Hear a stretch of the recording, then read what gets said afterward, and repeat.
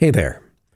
While I was writing scripts for videos I'll never make, they just simply would not be acceptable. But in part of one of them, I was writing about and thinking about how people have certain attachments to brands. I mean, I understand someone wanting to stick with an electronic ecosystem that they're used to, and they're invested in. That's a little different. Like, why would I switch to Canon or Nikon when none of my lenses would fit on it, right?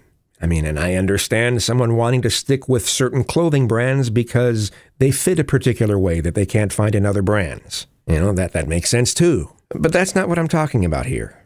I think about, for instance, the lyrics to the song Dynamite. I'm wearing all my favorite brands. I mean, the first time I heard it, I cringed hard. I mean, I understand media wanting to know what brand some famous person is wearing. Makes me think of another song, David Bowie's Space Oddity. And the papers want to know whose shirt you wear.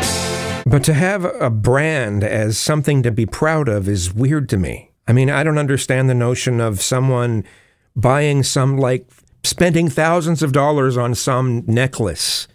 Oh, look, it's real gold. It's just like, yeah, but why?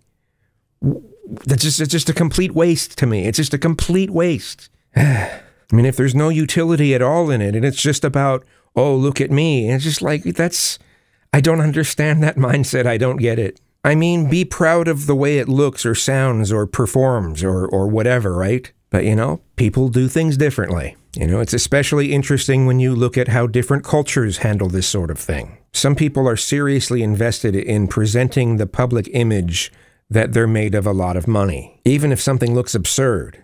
Now, perhaps some people might say, I do that with my setup that I have here. Look, I'm just a videophile and audiophile.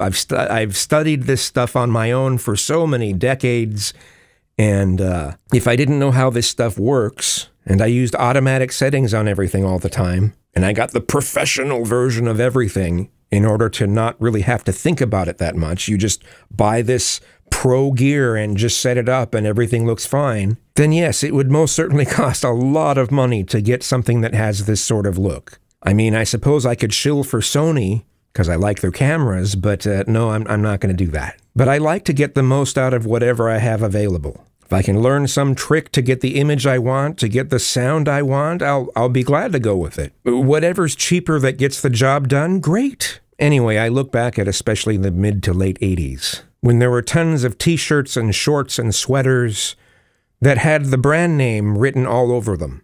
You could see the brand name from far away, front and back. Hot Tuna, Ocean Pacific, International News, Quicksilver, at least a dozen others. And then there were the hypercolor t-shirts. I liked those. I liked the way that they put the color on the shirts. It was sort of a monochrome version of tie-dye, but it wasn't extreme tie-dye. It was kind of cool. And then, of course, the hue would change depending on the heat sources on the shirt. So, I don't know, I just thought they were kind of cool. I wish those would come back. But the thing is, most of those brands were inexpensive. Wearing them wasn't trying to make some monetary statement. Most of it was just for the fun of it.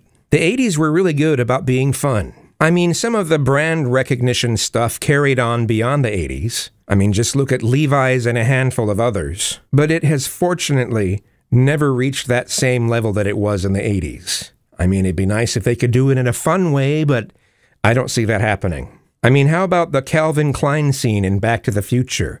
Calvin Klein? It's written all over your underwear. There's Abercrombie & Fitch that's really expensive. And anything that you find at Buckle will cost, 5 times what it really should. I'm not saying they mark it up. I'm just saying that those brands are really expensive. There's Saks Fifth Avenue. There's some brands you can find at Nordstrom. I mean, there's so many brands that don't look any better than the cheaper varieties you can find at other places, but people wear those brands as some badge of honor. Look at me. I don't know, it's just weird. But, I think about the differences between someone who gets a BMW because of its performance and someone who gets it because it looks expensive. I suppose it's an extension of keeping up with the Joneses. It's just interesting to see how consumerism affects different cultural groups. How do you approach brands? Do you care about the brands themselves? Or do you care about how the brands perform or function or fit? Let me know in the comments. Thanks.